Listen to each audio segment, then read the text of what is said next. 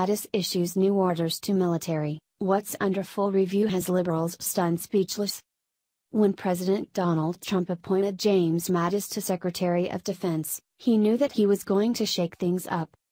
He only cares about one thing: to make the U.S. military the most effective, lethal force in the world.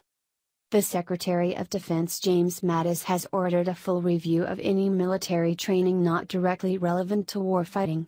He told the services to conduct a review of the requirements for mandatory force training that does not directly support core tasks, according to a memo obtained by Military Times.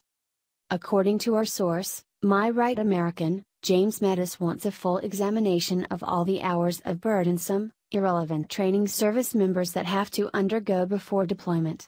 I want to verify that our military policies also support and enhance warfighting readiness and force lethality, he said.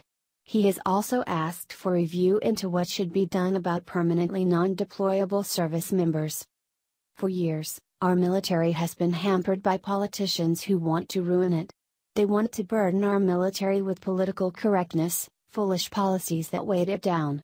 Instead of having the best military in the world, with the best troops, it has been hampered by irrelevant issues. Our soldiers, airmen, Marines and sailors don't need to be bothered with sensitivity training. They need to know how to take orders, operate with weapons and win battles. They don't have time to entertain the stupid notions that the liberals invented, who never served their country.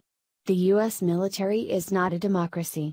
It is not a place for political nonsense. It is the only force that preserves our country and our freedoms, and Mattis will make it great again. Scroll down to the comments and tell us what you think.